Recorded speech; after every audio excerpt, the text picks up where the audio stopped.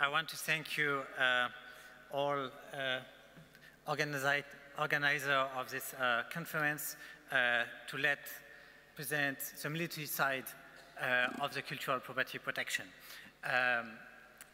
First of all, we will change our point of view this afternoon. Also, I will give you the French point of view and the French military point of view in cultural property protection. And first of all, I want to remind you that as military, as officers, as people involved in military operations, we are not Indiana Jones.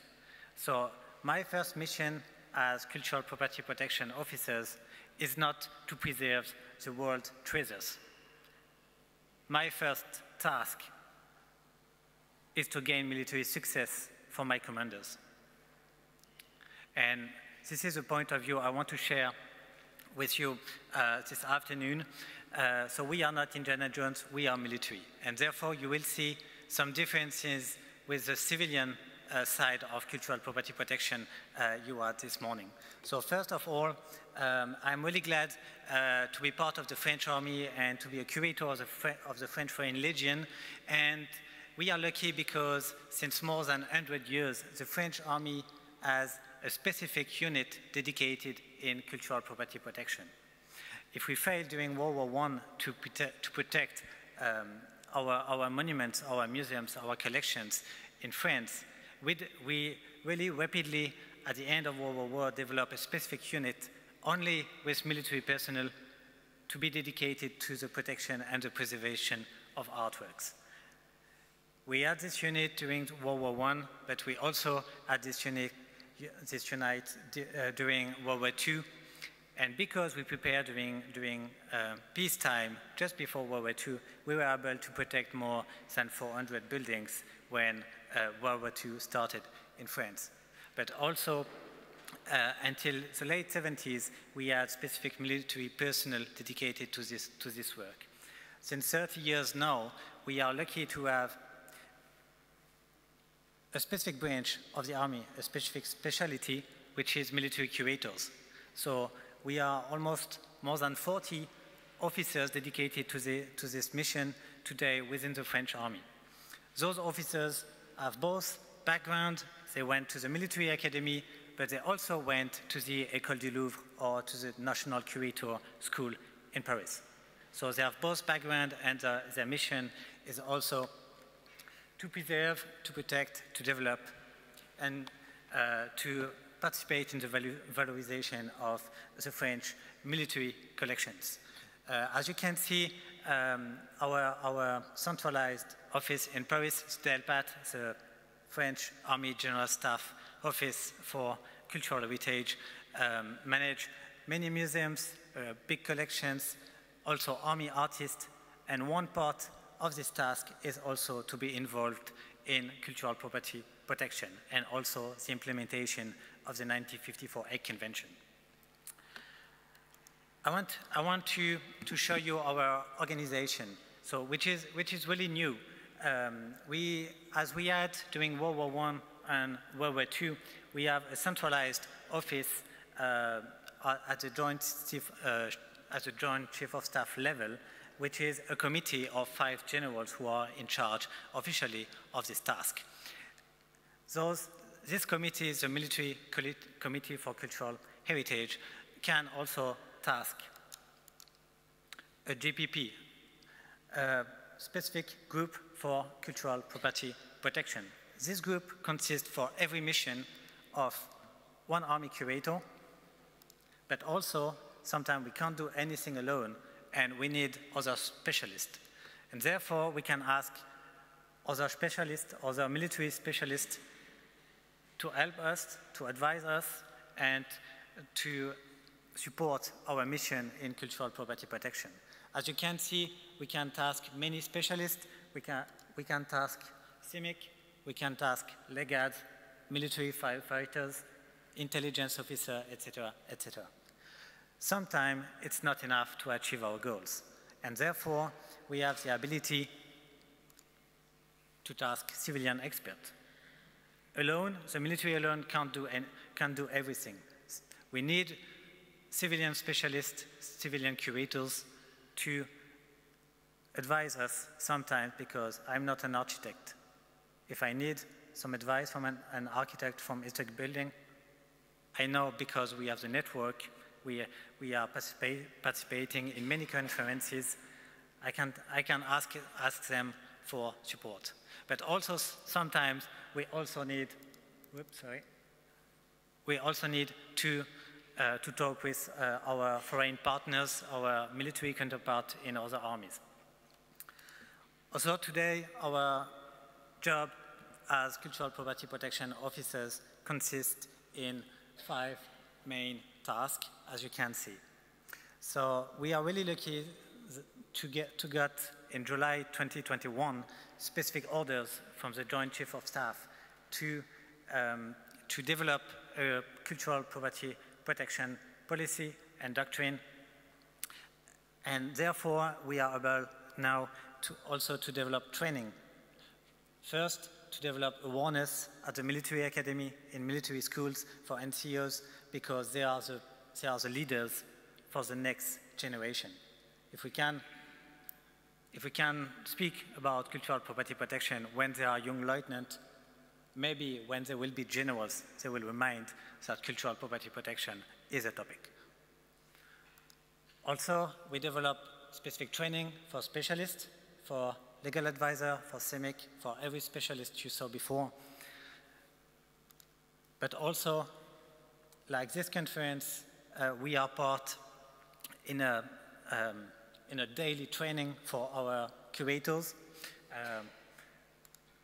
And also, slowly, many other branches of the Army ask to include a CPP presentation within their own presentation, which is a small victory for us, because now CPP is a topic, and they want to develop this topic in their own specialty. Also, what are we doing? We also, every time we can, we are developing training, exercise.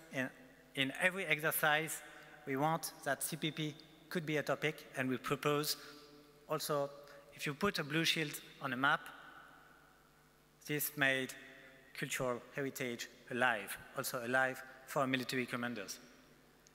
And from this first step, then you can develop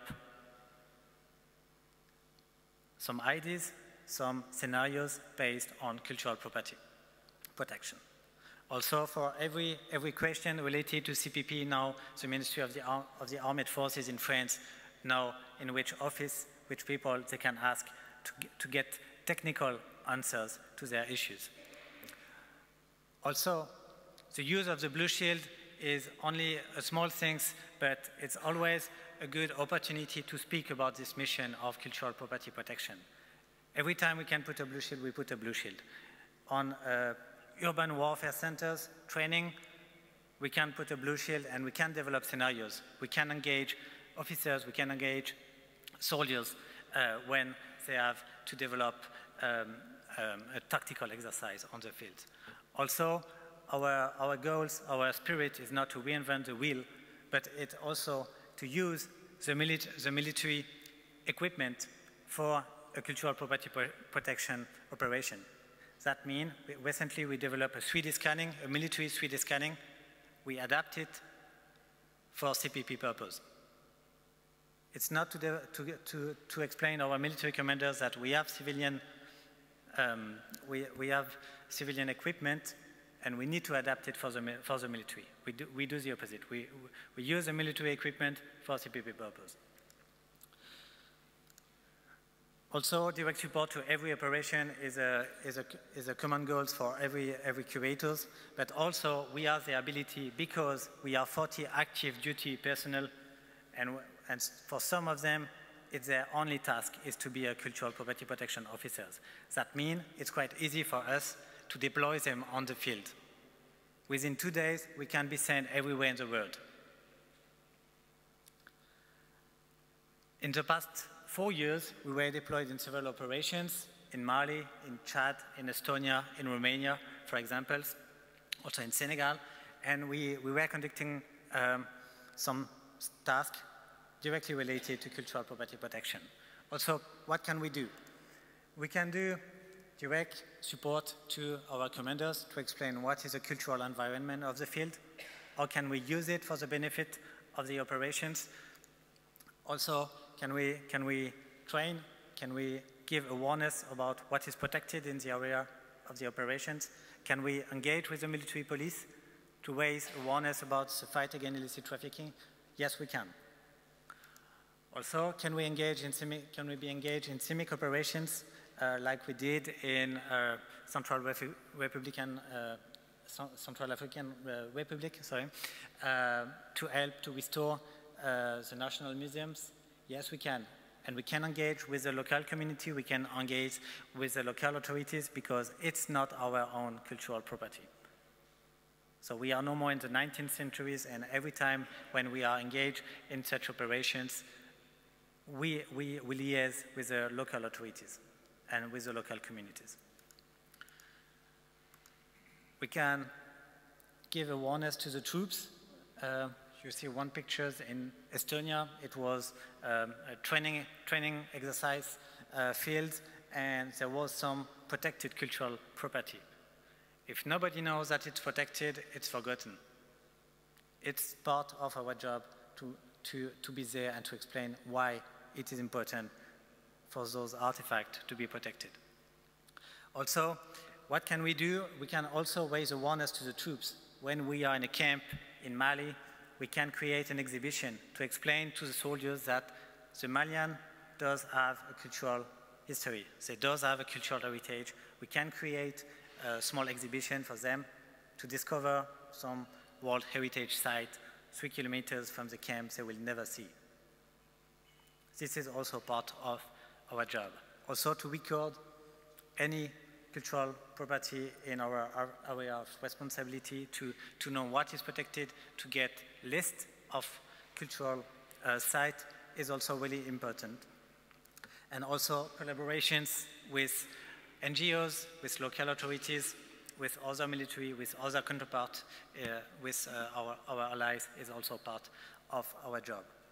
That means, if you look from the civilian side of cultural property protection, we have another point of view. Our point of view is the military point of view. Therefore, we need to have specific mission. Our goal is not to protect cultural property. To protect cultural property doesn't mean anything for me. I want to have specific task. What can I do? I can inform, I can advise, I can support. This is not the same thing. And we can adapt all those missions for cultural property protection. Also, because alone we can't do anything, we are having a really rich engagement with other ministries in France, with the Ministry of Cultures, with the Ministry of Interiors, because it's always good to have collaboration with experts. Also, it's important to engage with the scientific community, with the cultural heritage community, and also to engage with the academic world. It's really important for us to give course at the university, to give course at the École du Louvre, to train the next generation of military and civilians, also to train young people at school, to explain that what is cultural property, what is a cultural heritage, why is it important to have a civil-military collaboration in this task. Also, it's really important also to engage on the national level, but also on an international level for us. 4 years ago, when I had my first meeting at UNESCO, I was in uniform. It was really tricky because I wanted to speak about the 1954 Hague Convention, the convention in the event of armed conflict. When we had the General Assembly, there was no military in the room. We filled this gap also from the French part because we don't have the same point of view, and it's maybe better to have military to speak with UNESCO, to speak with UN, to speak with every international bodies engaged in cultural property protection in the event of armed conflict, as to let civilians to say to the military what they have to do. It will never work.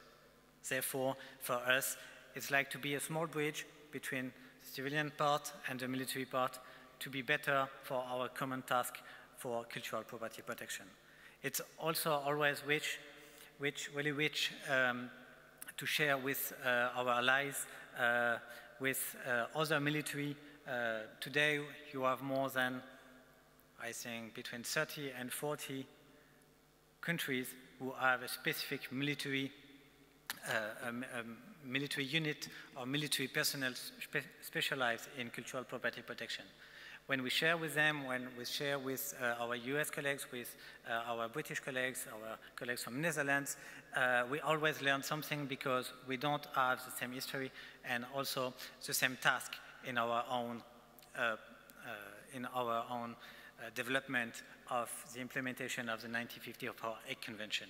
Therefore, I'm really glad to the organizer of this conference to let this story continue and also to discover all of you.